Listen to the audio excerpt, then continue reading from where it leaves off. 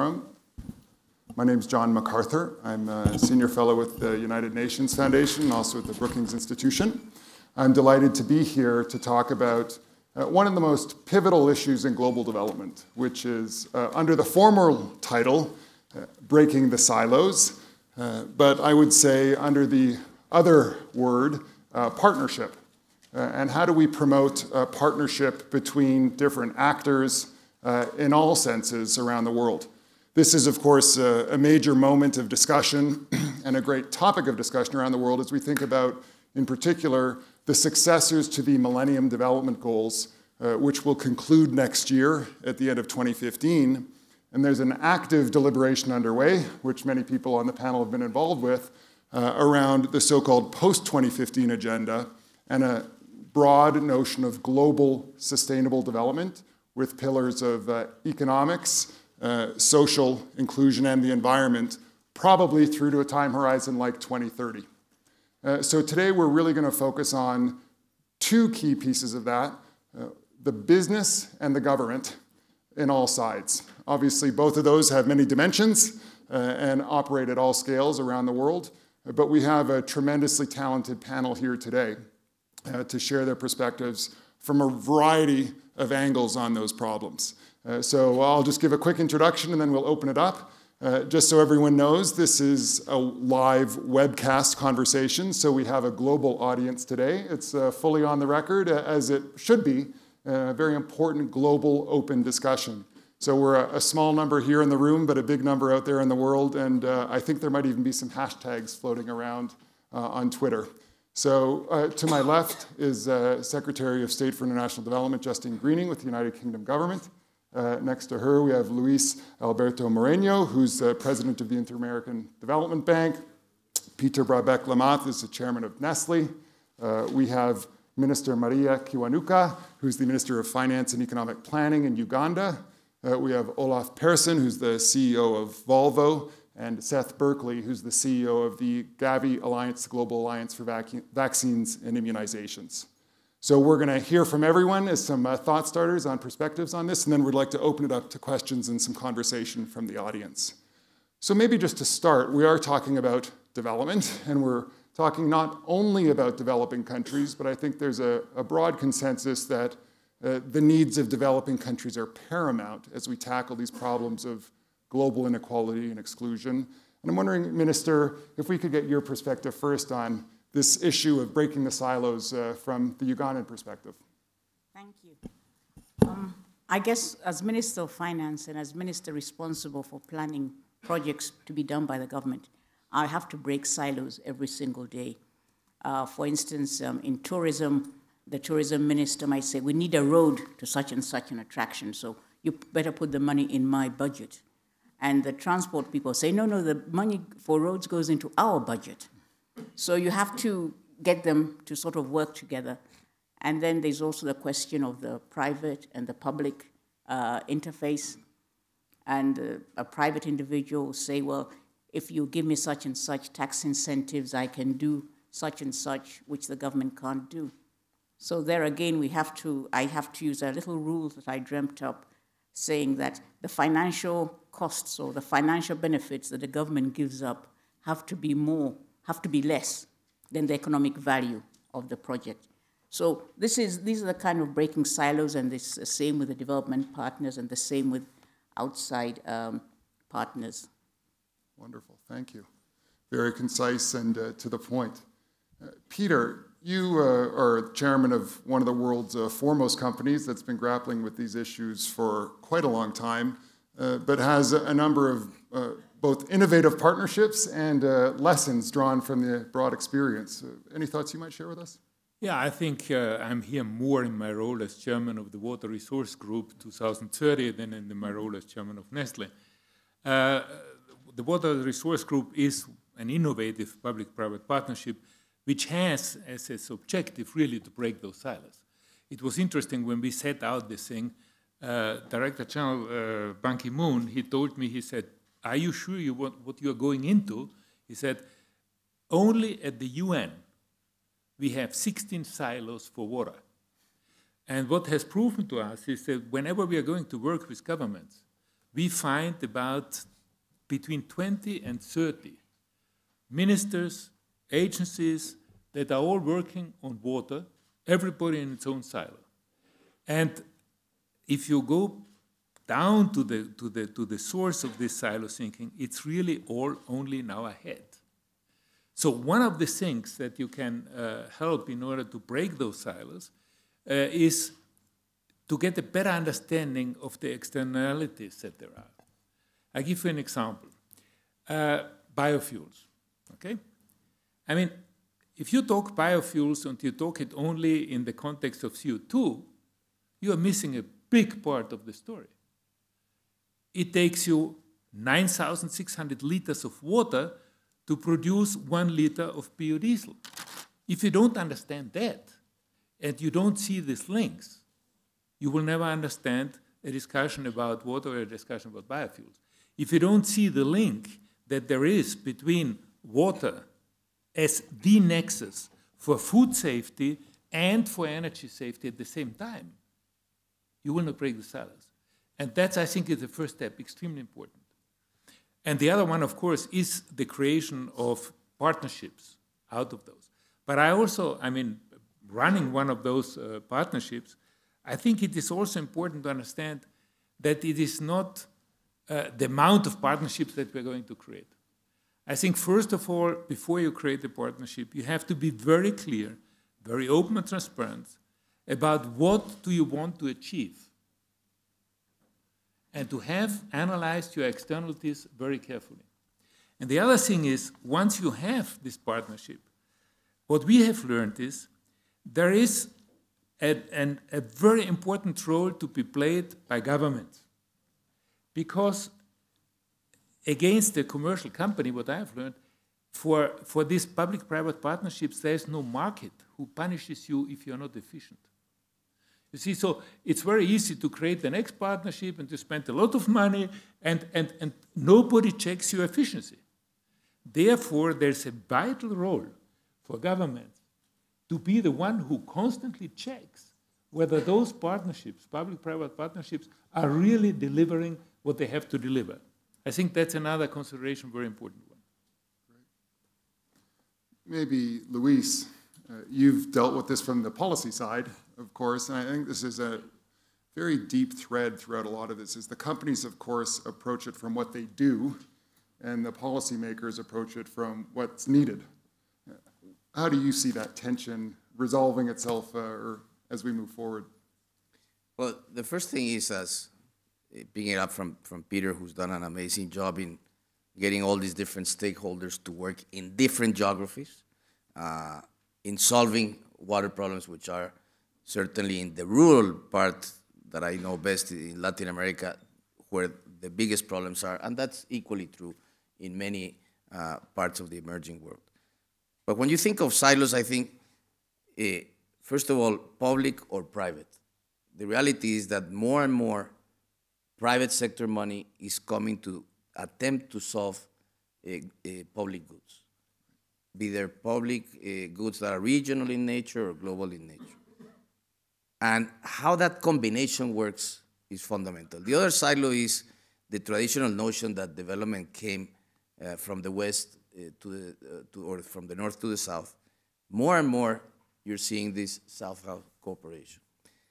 And the kinds of challenges that governments are beginning to have are very different. For instance, the process of urbanization, which is equally, Latin America, for instance, the most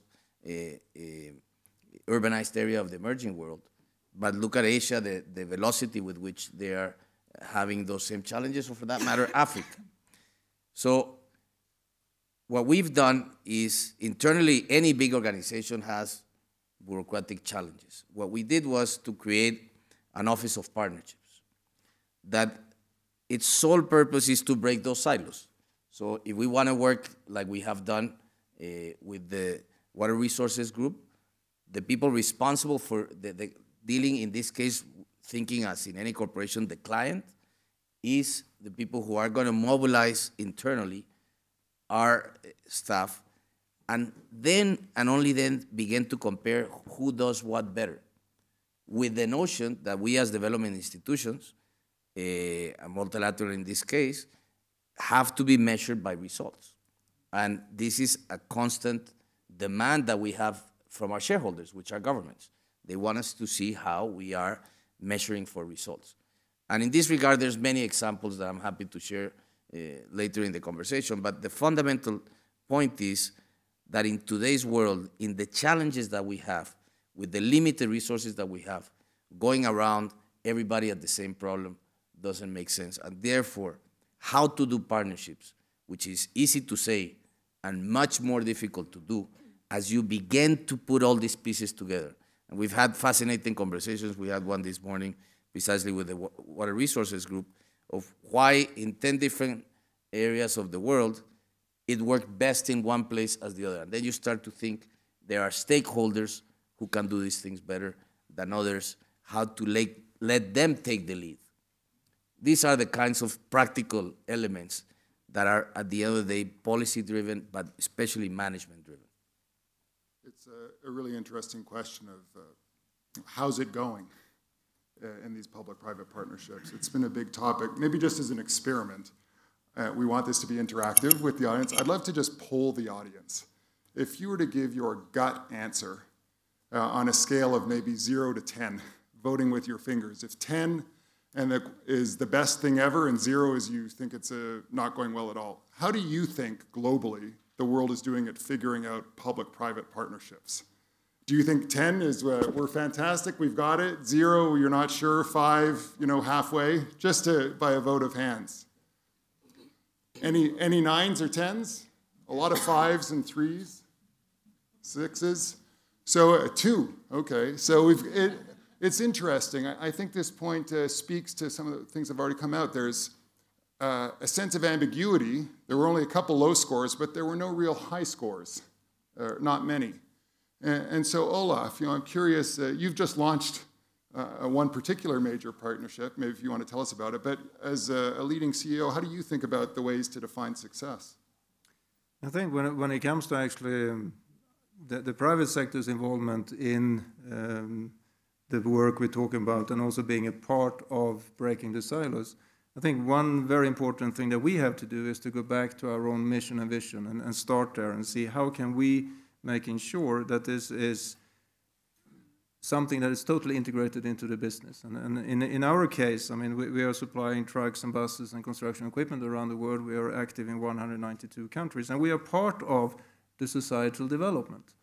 And what we did 2 years ago was that we implemented a new strategy that we wanted to be world leader in sustainable transport solutions. It was very easy to discuss with customers and the organization about world leader. Everyone understood that. Transport solution was quite easy to explain as well. But then you came to the word sustainability. And we had for many years care for the environment as our core values, and we still have one of our core values. And employees and organizations started to connect sustainability with that. And that's not exactly what we want because it's so much more. And then all of a sudden we have the answers lying just in front of us, and that is the UN definition from 1987, where you talk about in order to get true sustainability, you talk about environmental, social, and economic sustainability. And then we started to transform that into the company. And how does that mean for us being active in developing countries, in Africa, where we actually are active in 45 countries, in Asia and other parts of the world, in South America. And then all of a sudden we started to get a much more intelligent discussion internally. What is actually our contribution connected to our business plans? And then we started to get a foundation where you start to be a really valuable partner to the state agencies or the NGOs, where you actually can completely discuss on a different level. And one example is the one we're launching now in Africa, where we together with USAID and the Swedish SIDA are launching a program over the next years to educate 1,000 mechanics in 10 African countries. And going back to what that means for us, if we have, which we have, a target to grow in Africa, one of the most limiting factors is educated and skilled mechanics. So what we do here is actually together creating a competitive advantage, something that makes us be able to grow, and at the same time we create very good basis and a sound foundation for a lot of people going forward. And then you can add on not only diesel technology, you add on traffic safety, you add on a lot of other topics as well. And we're really looking forward to that. This is a long-term commitment. It's going to take years. We believe it's 5-6 years that we're going to be. And this is something we're really looking forward to, because for the first time, and it's so easy to explain into the organization, and it gets so much traction and proudness. So we are really looking forward to this. I have to say, I find this a very thoughtful example, because so many people talk about things like capacity constraints as if they're fixed, when there are so many things where just a little bit of leverage can have a huge multiplier. We see this in health systems, we see this in agriculture systems, obviously transport is a major part of the real economy. It's a really powerful example, and we're all hoping those 1,000 mechanics create many tens of thousands of jobs with the transport costs. Minister Greening, Justine, you're leading this as, in addition to being Secretary of State for UK's development initiatives, as co-chair of the Global Partnership Initiative, which is really following a major conference in Busan not long ago, really trying to galvanize a new approach to this globally. How do you see this? I think it's absolutely critical. I think for quite a long time, as it were, the development industry often saw the private sector as something that was maybe working in parallel but slightly on one side. And I don't think there was probably enough working together and unlocking the common goals that both groups had. Mexico is about bringing all those people together, breaking down those silos and understanding what good looks like more effectively. I think if you look at economies, look at countries that have lifted people out of poverty, there's a direct correlation between economic growth above 3% and persistent falls in poverty. It's not just good for countries as a whole, because we know that prosperity creates tax receipts, which creates the funds to be able to go into health sectors, education sectors. It's good for people. If you actually ask people what they want, fundamentally, towards the top of their list, if not at the top of it, is a job. And they want some form of personal financial independence over their life. And ultimately, when you strip everything away, it's going to be the private sector and economic growth that delivers that. And that's why we can't afford to ignore it. And so within my own development agency, DFID, what I've been really clear about is that we need to have this issue of economic development much more at the core of what we're looking at. We can, of course, continue to do some fantastic programs around health, around education, around water and sanitation. We'll keep all of that. But in a sense, if we don't do a better job on understanding what our role is, working with business, working with countries like Uganda on economic development, we've really only got half a strategy, and we have to have a whole strategy. The Mexico meeting in April is about understanding what good looks like together.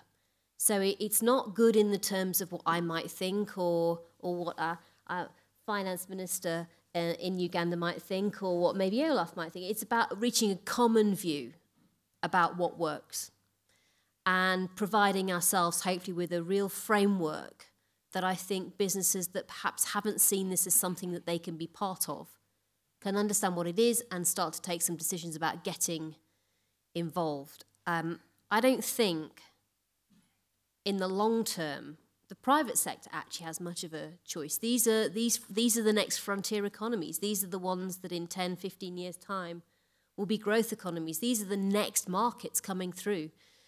Absolutely makes sense for business to understand those markets, and it makes sense for us to work in countries, working on improving capital flows, working on stimulating the entrepreneurship that's already there to start creating those jobs and those supply chains that big companies will be interested in tapping into as those economies grow and develop. So I think it's incredibly important, and actually, you know, we were talking earlier today about some of the big ticket issues that are being discussed at Davos.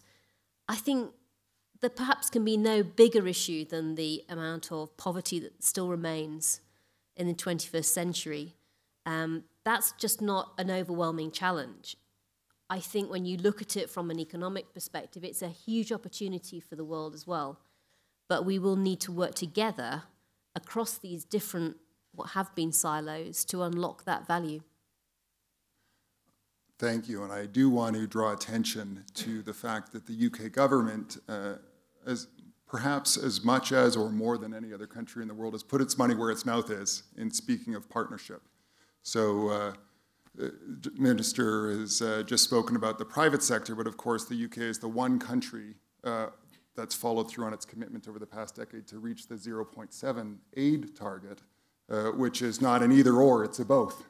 And that has been a centerpiece of so many of the bits that, in addition, of course, many countries, five are already there. We have a Swedish colleague in the front. I think we're the first G8 country. That's the key. That's the key for the UK. The first one that made a commitment leading up to 2005 that has reached it, and 10 other countries made similar commitments but didn't get there. So this shows what leadership looks like to join that exclusive club, and that's really to be celebrated because it's about both. And that's maybe a nice segue to many of the breakthroughs. I would argue the biggest breakthroughs in global development in the past decade have been in the area of health. And the first revolutionary institution that kicked a lot of it off was launched here at Davos a dozen years ago, GAVI. And it is the world's, I think, preeminent public-private partnership. It's up for a replenishment this year, so those dollars do matter. But it doesn't do anything exclusively. It's a partnership. And maybe, Seth, if you could share. Thank you, John, and I think I'll follow well on what Justine said. Let me just start on a couple of development facts that have really changed. So if we traditionally thought about development aid as being, critical flows for these countries, that's certainly changed. And today, development aid is dwarfed by foreign direct investment, by private investments, by even remittances coming home from people living overseas. And yet, they play an important role. The other thing that's happened is that the demographics have changed. And so when we had this big push when GAVI was first started, most poor people lived in poor countries, 90%. Today, 70% of the poor are living in middle-income countries. So we have a changing dynamic situation that needs to be dealt with differently. And for me, these problems, big problems like health, are not going to be solved by any one sector alone. It's going to require interesting new ways to work. And as John said, GAVI was born here in Davos in 2000. We've been very successful. We've immunized 440 million people and prevented more than 6 million deaths. But when I say we, I don't mean my organization. These are what countries are doing, and we don't work on the ground duplicating anybody. We work in partnership with other institutions, with the UN, with NGOs, and of course with the private sector to solve major problems. And the challenge in going forward is how you bring a market-based solution to this fundamental problem, which is we have these amazing vaccines, they save lives, they didn't get to the people who needed them the most. So for the poorest of countries, for the poorest people, the way this problem was solved is that donor aid was provided to help co-finance vaccines for those countries. But every country had to pay something. If you're very poor, a little bit. As you get wealthier, more and more, and then eventually you graduate from that aid. And that's very important. But the second part of that is, in graduation, how do we bring the prices down? And we do that by working with industry, both in trying to create efficiencies in the market, by bringing new companies into the market, and trying to create some transparency that's going on. And we've been able to save $1.3 billion in the last 5 years in price reductions by working with companies both in the North and South. And that's really changed the whole market. So many other examples I could go through, but I think the important issue here is you can't have development without health. You need to have people living to their full potential. And then how do we make sure that health is done in the most efficient way as possible, as a number of the other panelists have said. And for those who might not have seen it, Bill Gates had a very nice article recently on that, the global shift in even vaccine production, how this is becoming not just a public-private partnership, but a global partnership with the technology being generated around the world, which is very exciting. I'd like to open it up for questions. Does anyone in the room want to pose something to the panel? We have about 15 or maybe 20 minutes for questions, but this is a chance to get your views as to things you might like to raise in the challenge of global partnership. Yeah, in the back, I think we have a roving mic. And we'll take maybe 3 at once and then see how the panel goes with them. Introduce yourself, please. John Huco from Rotary International. Just a question to the panel on what are some of the effective mechanisms to bridge the gap between the NGO community and the private sector? We talk a lot about partnerships, and particularly private sector partnering with government. It seems to me there's a big gap between the NGO community and the private sector. They live in different worlds. They speak a different language. And I think and those of us in the NGO community have been struggling for a long time is how to bridge that gap. And I'd like to be interested to hear the thoughts of the panel on how that might occur. Thank you. Maybe a couple from up here. And catch my eye if you want one later, and we'll get you in the next round. Yeah. Thank you. My question is actually for... Could you introduce yourself, please? Yes, my name is Asif Saleh. I'm a senior director at an organization called BRAC. It's one of the largest NGOs, our strategic partner being UK government. And Minister Greening, but my question is actually for anybody. The success that we have seen in the health sector in terms of, with GAVI, also with Global Fund, why can that not be replicated in other sectors like education as well? I mean, that's a great model, that's a great success story. Why can we not replicate that in other models? Thank you. Great. I think Jane had something. My name is Jane Chen from Embrace Innovations. We're a social enterprise that has developed a low-cost baby incubator for developing countries. Seth, you touched on this a little bit, but my question is, given how challenging public-private partnerships are, can some of you guys talk about specific failures you have faced and what you've learned from those failures? Great. So maybe a broad question to start on getting the NGOs, and maybe we can hear from our business leaders first. On how you see that. Maybe Peter, how do we get this NGO private sector mix to mesh? Well, I think, first of all, I would say where we are standing today, we have done enormous progress. If I compare that with only 10 years ago, and if I look at the collaboration, constructive, positive collaboration between public companies and NGOs, this is day and night.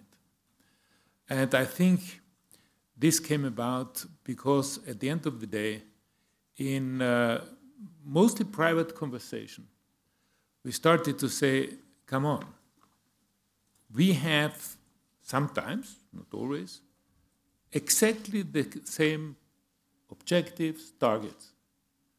And we are spending 99% of our time to fight each other, and not even 1% to find a solution to the problem. And once we started to say, look, why don't we spend, even off the record, more time together to see how we can find solution to the problems? We started to build a certain base of trust.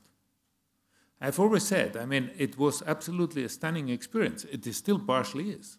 I will take one because it's public.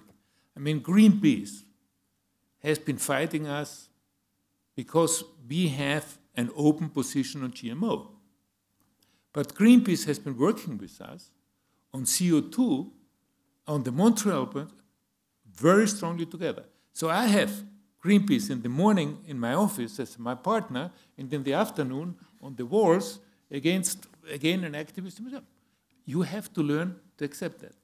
And starting to work, I mean, we had Oxfam, we had, I mean, many of very important NGOs who were only in the past confrontational, and we have been able to build slowly, a collaboration, a constructive collaboration based upon more mutual trust, and I think this has helped a lot. There are still, and there will always be, some part of the civil society community who is not willing to see that if they really worry about a social objective, the collaboration and the partnership is the only way to really efficiently get to this problem. They will just be what I call the extreme activist NGOs who can only see by confrontation that they have a reason to live. But I must say, in general terms, this collaboration has improved enormously, and it is absolutely in favor of the social goals that we commonly have. I see you nodding, Ray. I want to get your views on this. Olof, what would you say? And I think it's very much what you said, Peter, about the trust issue, and also that the NGOs sees that the company is now much more structural, much more strategic, and much more consequent over a long time. It's actually working on targets, goals, which is so obvious when you sit down and look at them, because, as you said, everyone wants the same thing. But it's also a clarity from us, at least, if I speak on for the Volvo Group, that this is a part of the business. This is a part of the strategy. If not, then we will not get sustainability. We will not get the commitment long term. Then it can be ad hoc good things that we do, but it has to be integrated. And that might have taken some time for the NGOs to sort of embrace, but once that is done, I think we don't see any issues with that. And we have now, according to the sustainability definition, we now work with a number of NGOs, very structured, long-term, and strategic. And that is a good, if you look at around the activities we're doing and the societies we are in, the sites and the production sites, they're always areas that we can address from an NGO point of view as well, and we would like to do that. Ria. Yes, I'd like to chip in from the government's point of view, just by giving a quick example of what I think the government does in such areas. For instance, someone mentioned the great strides taken under the health sector, and that is no exception in Uganda. A lot of money has gone into the health sector. But I said to myself last year when I was preparing the budget, I said, what is the biggest single factor in health in Uganda? And it was malaria. More than HIV/AIDS, more than tuberculosis, more than anything else. Malaria kills more people in Uganda than all the other diseases put together. So, and it's not just a health issue, it's a productivity issue. You know, people are sick and they can't work. It is a big factor in maternal mortality, which is one of the Millennium Goals. It's a big factor in stunted childhood or early death in infancy.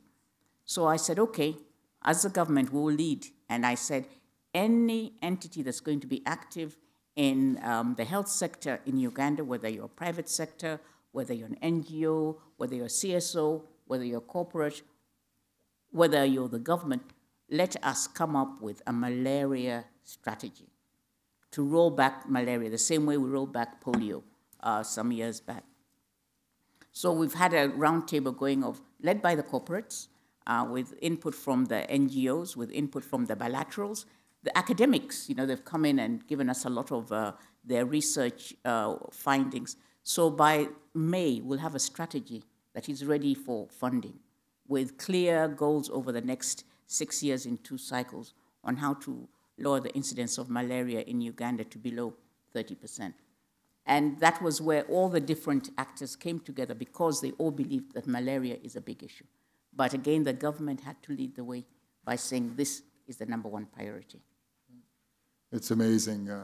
I had the privilege to work with some of your colleagues in the ministry many years ago where the case wasn't so strong. And so it's remarkable to see that progress in the leadership to really provide the driving force. So they say now it's being led by the Ministry of Finance. Yeah, which means there's money on the line. And brings them, which People tend to perk concentrates up. people's minds wonderfully. Yeah. Seth, you wanted to jump in on this. Things have really changed. And so if I go back 15 years ago here at the World Economic Forum, there were a handful of NGOs, there was the suspicion, there wasn't the trust, but there also wasn't the language. There wasn't the embracing of the different skill sets that people brought to the table. And to me, one of the failure issues that was asked about is when you try to have one institution, one group do everything. That's a problem. And the best way to do this is to make these interesting partnerships and to use the skills that one has. So, for example, WHO is very important for quality control for us. They need to be there as a normative standard to make sure vaccine standards are right, that they're safe and that they're pre-qualified, et cetera. They can't negotiate with private companies. They can't. And if they try to do that, they don't have the skills, they don't have the language, there's suspicion, they only want to do it with everybody in the room. And so when we think these new partnerships, the challenge is to recognize that we've got to bring those specific skills. And I think it's been fascinating as we've worked through this. Sitting on our board is everybody from foundations like the Gates Foundation, NGOs, some critical, some helpful, some delivering vaccines, but also private sector companies, developing country private sector companies. The conversation isn't always harmonious, but what it does is it aligns interests and it allows us to understand, develop that trust to really solve these problems. Justine, you have maybe a couple of questions embedded in there for you. I do. Well, I'll try and cover all of them, actually.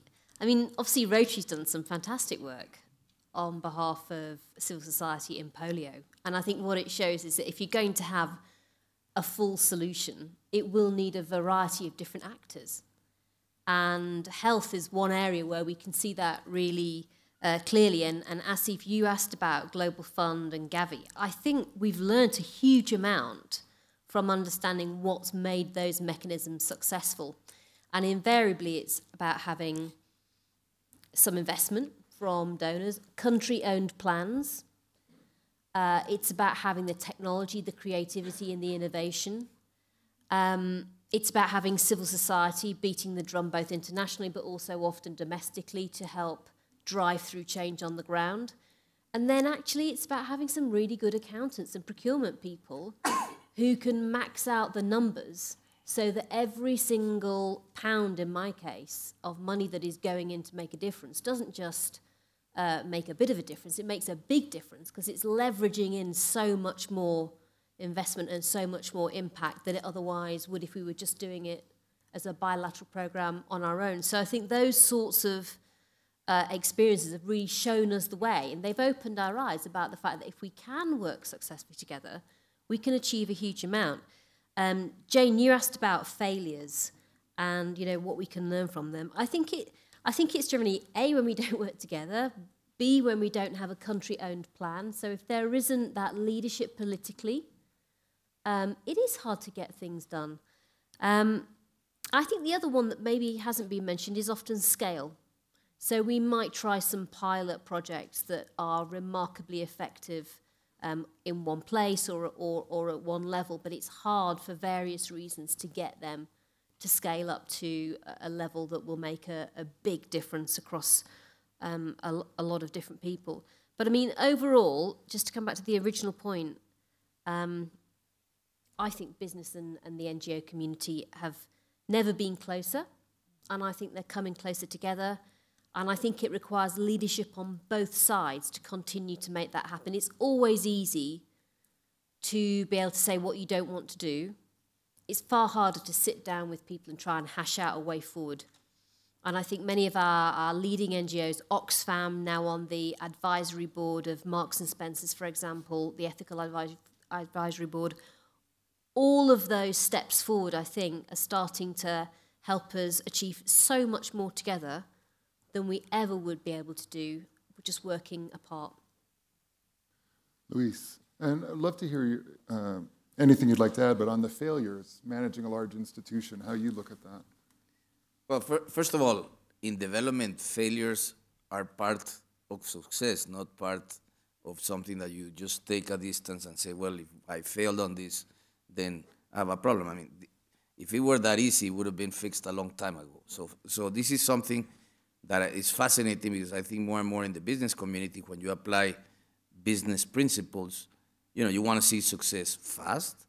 You think it's probably easier. And as I'm sure Peter would tell you, little by little, he's learned how difficult it is to solve these problems when you deal with civil society, with NGOs, and the rest of it.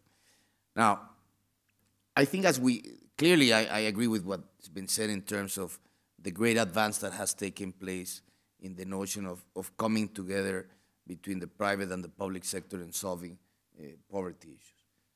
The other area is how the models that you implement have to be refined and learned as we go. And this is, I think, an ongoing learning experience. And let me just give you an example. In Central America, with the Gates Foundation, the Carlos Slim Foundation each put $50 million, and the government of Spain, another $50 million.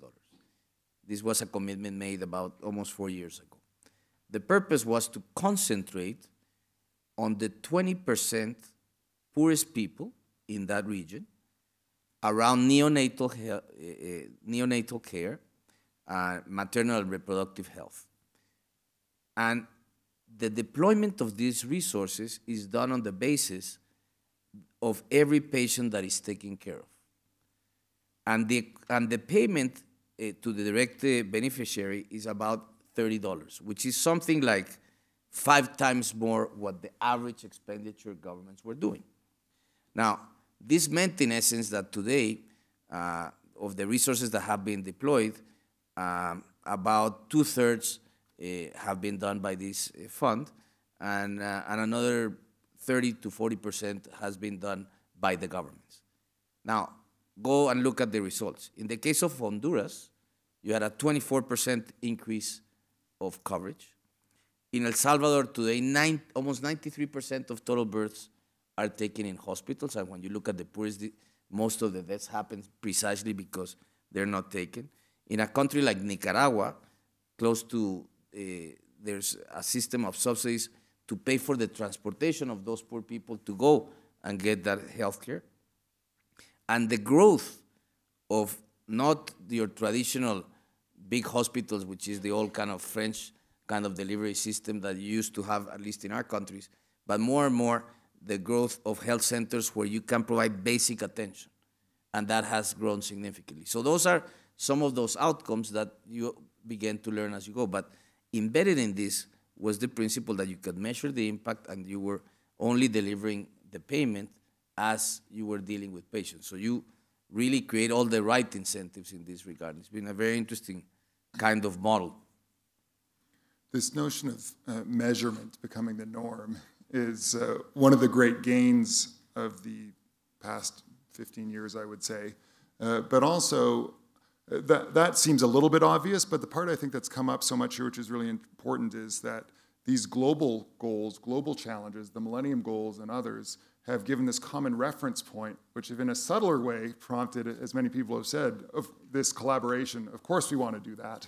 Of course we want to eliminate malaria deaths or people living in hunger or vaccines and so forth. And it does draw attention to this question of what the goals should be next. What have we learned from that and how to take them forward? I have a couple of follow-up questions, but I want to see if anyone in the audience has some first. Please. There's a mic coming right here. Thank you. My name is Otto Lampe. I'm the German ambassador to Switzerland and previously in other functions also dealing with the issues that we're talking about here. Implicitly, when we're talking about PPP, we're implying that it's a cooperation of the global north and the global south. Companies of the global north cooperating with the global south. Now, we've had some amazing developments in some parts of the third world, former third world, developing countries in Africa, Latin America, and Asia. And I was wondering to which extent companies, local, regional companies, for instance, African companies that are emerging have already been getting involved with private-public partnership. Thank you. Local companies, what's their role? Andy, I'm seeing a leading practitioner of partnerships in the audience. Not to put you on the spot, but I want to make sure I don't miss you. Anything you'd like to ask? Well, I think there's a huge opportunity for... Sorry, could you introduce yourself? Sorry, Andy Wells from SAB Miller. I think there's a huge opportunity for local companies and multinationals to work in partnership. I guess one of the challenges, though, is the scale and resources need to build the capability in so many local companies. And that's where I think there's a huge opportunity for, and I'd be interested in the panel's views on the way that donors and business can work together in quite targeted ways, sharing resources to build capability in many, many, many small local companies to enable them to access value chains better. Any others at this stage? So we have this great question of local capacity. We have two of the world's most eminent companies, but of course so much of the job creation, so much of the employment is local. Even farmers, of course, are much of the workforce in Africa. How do you think about each of you supporting that? And I'm curious, can we set goals even among companies for working with companies? Can we take it another layer down to go from the big global aggregates to set more of these kind of outreach objectives in addition to the project ones? Is that practical? Is that too much to ask? Olaf. I think it is a process. And I mean, we over the years, we can take Brazil for an example. We entered Brazil in 1972. Today, we have a full-fledged, not only own production, but a sub-supply network, distribution network, built up in Brazil. If you look at the development of our sub-supplier and company involvement, local manufacturing involvement in China has exploded over the last 5-10 years. But it started with a sales company. It went into a distribution company. It went into final assembly company. And then we went into the full-fledged production. And during this period, we always engage, and you have to. Because when you're local, you need to make sure that that's the most efficient way. Again, coming back to the strategy in a business sense, it's much more better to do that. And in order to do that, we developed over time also the sub. But this is nothing that comes from Monday to Friday. This is a year-long process that you need to work. But history shows that step by step, that's at least our development in the countries that we go into. Any others? Luis? No, I just think that it's a very good question, but let me say on that, what I at least find in Latin America is a lot of companies increasingly very focused on development issues. I see Lorenzo Mendoza, who's here. They've been doing amazing things in Venezuela for many, many years. And perhaps they were done quietly. They were done at the margins of government. And this notion of partnership is something that is being built, I think, because of what we've been discussing here. But certainly, I see local companies in many countries in Latin America working very closely with us in private-public partnership. Yeah, I would also say, I mean, if I take the example of the Water Resource Group, let me go through these different levels. I mean, first of all, I insist again, the importance of goals. It's not the importance of the amount of partnerships that we are creating. You have to start with the goals. And there comes the importance of the Sustainable Development Goals and the Millennium Goals. They are extremely important because those are the main targets. And they are global. From there onwards, you start to go down. I think the Development Bank has a responsibility within these development goals to start to define specific for the region goals that have to become part of it. And then you come to the local, to the national level. So those goal setting is extremely important.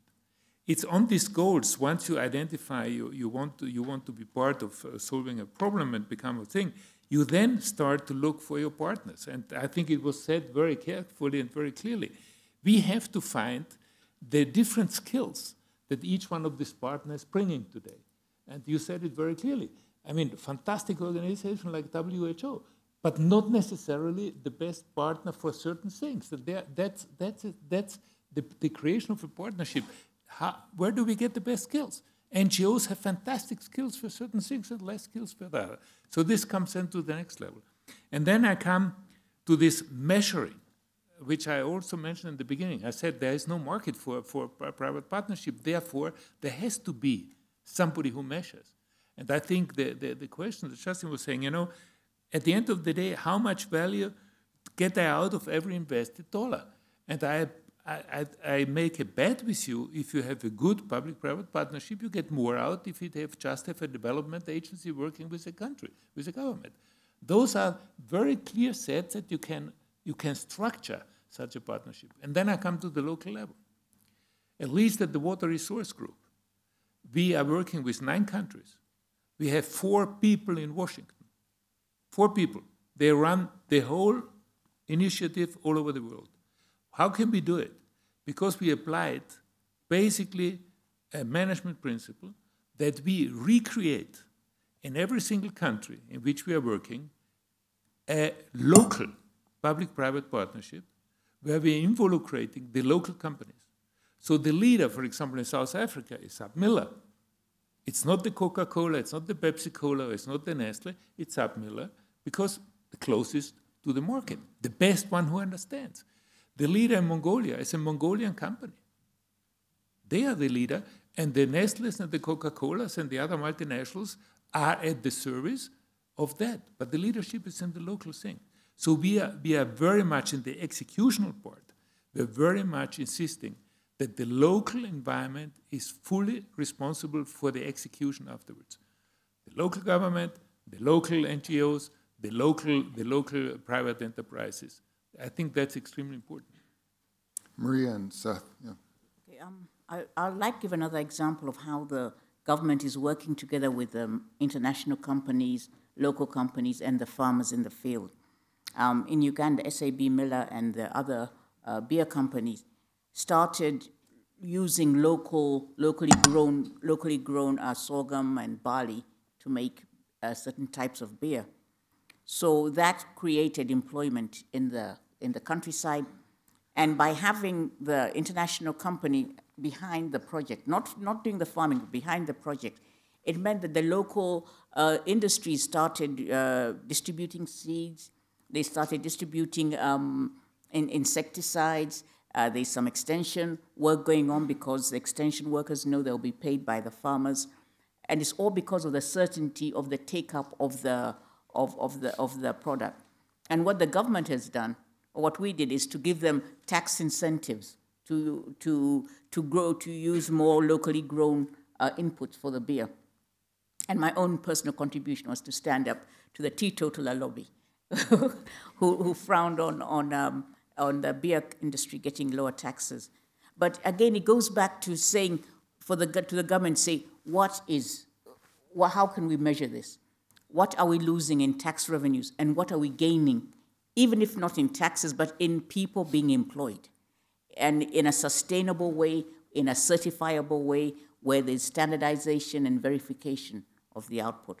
And I'm very happy with it. In fact, I want to talk to you also more about cassava, because cassava is a typically smallholder crop, which I think we can grow in Uganda for beer, for industry, and as a food crop. And talking of Davos 2014, cassava beer, launched in Uganda.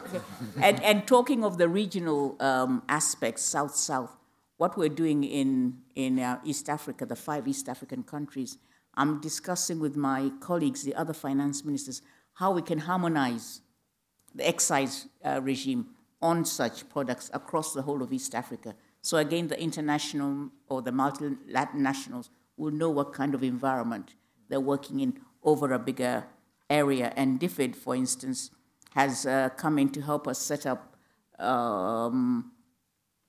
trading posts, border posts to quicken the flow of imports and exports and just generally merchandise around the region.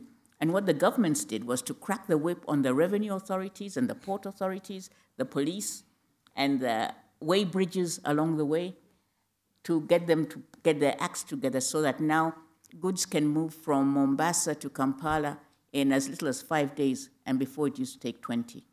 No investment, just creating a framework for the private sector and the development partners to assist. It's a great story. Seth? You know, this is also, I think, something that's really in transition. I mean, I talked before about, vaccine manufacturing moving to some countries. It can't go local everywhere given the cost of it. But DFID actually did a very interesting thing for us in our last replenishment. They set up a matching fund to bring industrial expertise in. And where has that become important? Well, for example, modernizing the supply chain. So here you have vaccines, life-saving, critical things. They require refrigeration, transport, good data flows, communications. We're using technology from the 60s. Certainly industry isn't. I mean, if you look at the way supply chains are managed, then you can't just take one of those supply chain management systems and put it necessarily exactly as is. But how do we learn? How do we work with them? And that includes not just global companies, so we're working with some global companies working on these issues, but also getting the governments comfortable to outsource some of their activities. So, for example, one of the problems is vehicle maintenance. There are NGOs that are working on that, but there are many companies that could be outsourced to do that, or refrigerator maintenance or other activities, so that you bring the best of the skills of the private sector in working in partnership with government and not requiring the government to be doing the transport repair or the refrigerator repair or the communications. And I think, around digital technology, we've seen how quickly that can come in with private business engaging and all the uses that could do, but it hasn't necessarily made the leap as much as it could, not just for health, by the way, but for education and other areas. Olof, you had something. And I'm afraid we have to move to closing comments shortly. Okay, so just okay. No, I just want to say that one, in order to break into silos, and we have touched on that on many areas here, but one thing is also to get sharing across companies. And in Sweden, for instance, SIDA, the Swedish Development Agency, has put up a program together with all the major Swedish export companies under a program called sort of Swedish Leadership in Sustainable Development. And in that forum, we then share the experience we do have and the problems we might erase, the solutions, and by that also we can be more efficient, because there starts now to get a huge amount of experience in this public-private partnership. It's a lot of peace there. So I think that's a very good thing to share. Justine, I think you have something to add in on this, and I just want to add a question to you, because we're looking at a really interesting dynamic here where the business is more and more engaged and wants to be more and more engaged. At the same time, I would say in the politics, there's a lot of concern around inequality. There's the Occupy movements of the world. There's a concern, what legitimacy do they have? And so you, as both a minister and a co-chair of this global partnership, there's a balancing act between ensuring accountability, but also promoting engagement, which is really at the heart of so much of this. How do you balance that tension in the way that's most productive? I think it's really simple. There are significant aid flows going into developing countries, but they're dwarfed by private sector investment, and we either work together to shape it, or it will just happen anyway. And it may or may not drive inclusive growth. So I don't think we've got a choice about whether we work together. I think we absolutely have to. And I mean, I wanted to say, I agree with what everybody said, and particularly some of the work in East Africa on reducing trade barriers and just the nitty-gritty of getting business done and reducing the cost of moving your goods around. It's transformational. It's like most companies, you change 1 million things that will save you 1 cent. It adds up to being a market leader. But the other thing I think we shouldn't lose sight of is it's not just about private sector. So some of the work that DFID's now doing is with the London Stock Exchange. We took the London Stock Exchange to Tanzania. We're now linking them up with the Tanzanian Capital Markets Authority. And actually, if you look at the prospect for homegrown growth, if capital markets function effectively, that can be massively powerful. And one of the things that we'll be doing at the Mexico meeting is looking at development impact bonds and that sort of impact investment that can really get money into helping companies grow at a grassroots level, not just at that sort of 5-10 million level, but at that smaller scale level that really for many economies we're talking about is the bedrock of that day-to-day economy. And I think for me, if we can start to crack that financing piece of it, then I think you get a really exciting prospect of potentially quite rapid and quite inclusive growth, because actually people can start to grow their own companies and create jobs themselves. We just have 1.5 minutes left, and we have to be punctual. But I would like to ask each of our panelists, and I'm going to suggest, what's one thing that you'd hope this audience takes away about where we need to go on public-private partnerships? Each of you has such a different perspective. Each of you sees a different piece of the puzzle. If there were just one memorable thing in 20 seconds that you could share, what would that be? And while you're thinking about that, I do just want to add, I'm going to start with you, Seth, so you're first on the spot. This is one part of a much broader conversation that the forum has been convening. I think we're number 3 in a 4-part sequence, even in this. There was a session yesterday. There will be a dinner with many people tonight. There's a broader event tomorrow, and there's going to be a public conversation with, I know, David Cameron, and I think Bono, and Jasmine Whitbread, that'll be televised. So this is not a one-off conversation. We know that. But I want to salute the forum for its commitment to really not just convening and launching, but facilitating a lot of these partnerships to come to fruition, because it's in this type of multi-stakeholder environment that we can have the frank conversations that lead to it. So with that, I've given you time to think. And Seth, bring us home, and we'll come down the line. So the great problems of the world are not going to be solved by any one sector alone. It's going to require this type of work and working together in innovative ways. And I think the one thing I'd say is that I was a little dismayed by some of the low scores that we had on public-private partnerships. I actually think there's a lot of good examples now. It's not 100%, and this is something that's growing and we're learning. It has to do with trust. It has to do with working together. But that is how we will solve these problems, and we just need to keep at it and making sure we continue to prioritize this very important working together. We have a branding exercise. Olof, thank you. I hope that everyone has the same feeling as I have, that the silos are cracking one by one. Great. What do you?